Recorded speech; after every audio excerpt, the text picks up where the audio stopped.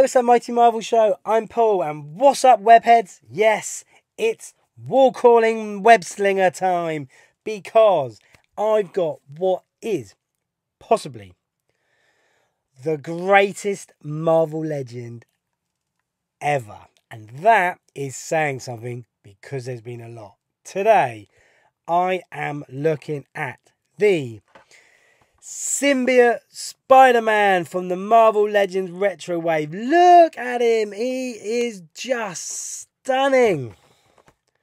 Very cool box. The latest wave. You've got the Armoured Spider-Man. You've got Hammerhead. You've got Hobgoblin. You've got the Ben Reilly Spider-Man. And then you've got the Shocker. And this awesome dude as well. I don't even need to muck around now taking him out of the box, because you've had a look at the box. Because here's the figure. Because I bought two and that one's never getting unboxed.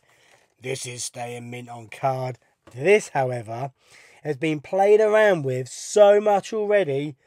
I've already made the leg a bit loose. I need to fix that. So, why do I think this is the greatest Marvel legend ever? Because this is the greatest comic book costume ever, in my own opinion. And it's just mine.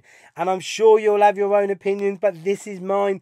That's what I think. So, this came about in 1984, Secret Wars comic, issue 8, when Spider-Man, after having his red and blue costume torn up in a big battle with the bad guys, went to the costume making chamber where all the heroes were getting their costumes repaired. He didn't know it at the time. He went to the wrong machine. He thought he was repairing his costume, and it subconsciously turned into a version of the then Spider-Woman costume. This unbelievably awesome black costume, which we later know became Venom. But this was so cool. This is what a proper spider looks like. Look at the big giant spider on the front, the white eyes, the white on the back of the hand, just the square on the back where his web shooters then came out of.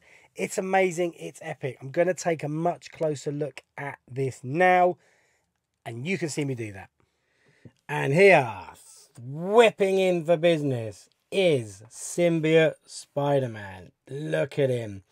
He's just so cool, so fun. It's obviously the retro figure body. We expected that.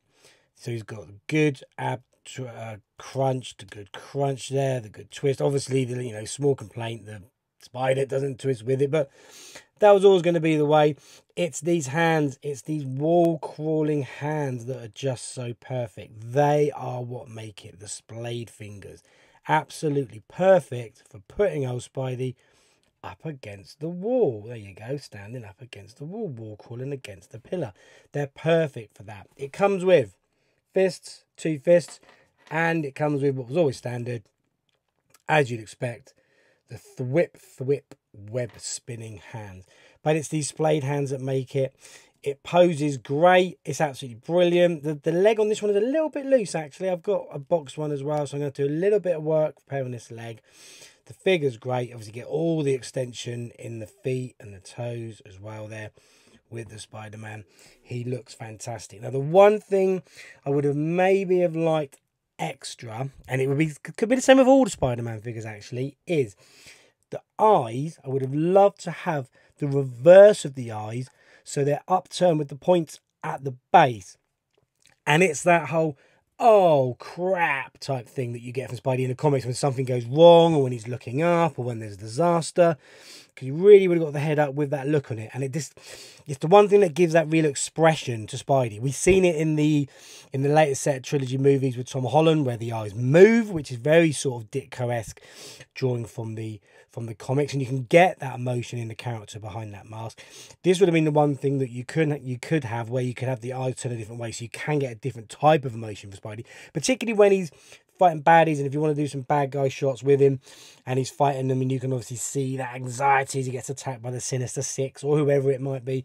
That is really my only criticism. This is just such a cool, fun figure. The costume is great. It's so slick. It poses like a dream.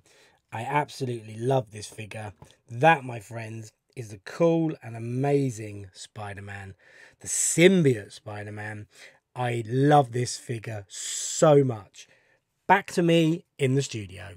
Well, I've been having too much fun. Actually, you can't have too much fun. I've been having so much fun with this figure. It's been all over our Instagram, which is Mighty Marvel Mix, and here's loads of shots that I've been playing around with it. I just couldn't stop. I've just done so much. A big shout out to my good friend Spartan X1, who you can go and follow over on Instagram as well, Spartan_X_1, who made me this awesome cool webbing to go with the costume. It's great. But as you can see, I have had loads and loads and loads of fun with this character. And now it's just perfect to start setting them up with all the classic bad guys with my extensive Spider-Man Rogues gallery. And that will be all over my Insta any day now. That, my friend, is what I think is, well, it's certainly one of the most fun. This dropped in 2021. However, it dropped really late in 2021 here in the UK and I wasn't expecting it to. So that's why it didn't go into my 2021 Best Marvel Legends Awards, which, if it did, my goodness, this would have been winning. So I'm counting it in 2022. Therefore, this is the front runner already for the best figure of 2022. Possibly one of the best ever. It's just spectacular. See what I've done there? It's amazing. See what I've done there? It's webbing. Got that wrong. Didn't work. But it's wicked. Honestly, this is great. If you like this, you can look at all the other videos on the channel. Like, subscribe. Tell me if you got this figure. If you like it, stick it in the comments down below. See you next time. Whip.